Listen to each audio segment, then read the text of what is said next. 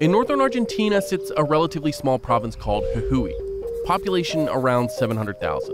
30% of that population can't get enough food, with many of those people being children. No one should have to experience hunger, but with so many of their fellow citizens consistently lacking reliable food sources, the people of Jujuy want to help.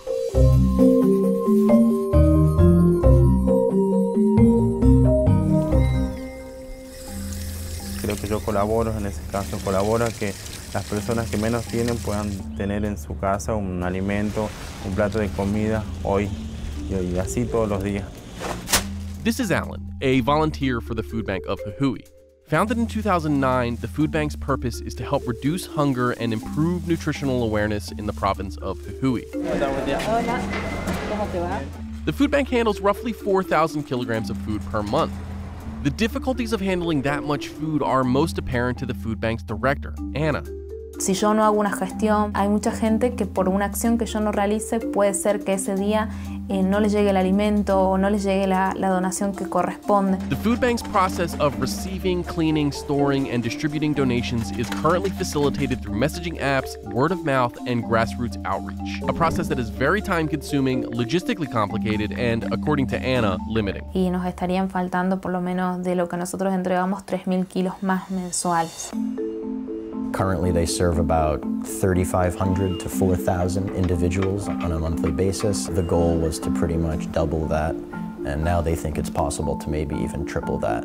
In order to increase efficiency, the food bank worked with IBM and its Global Citizenship Initiative to automate the process and expand outreach.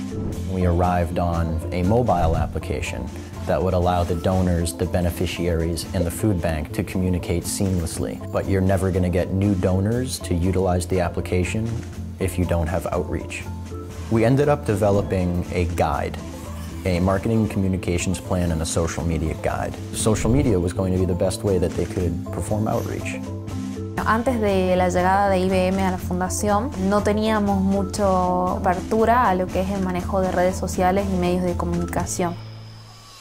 Ahora ha levantado mucho su nivel de visibilidad dentro de la población de Jujuy, de qué es el banco de alimentos, de que existe un banco de alimentos y de qué es lo que hace. This is the start of a new era for the food bank of Jujuy.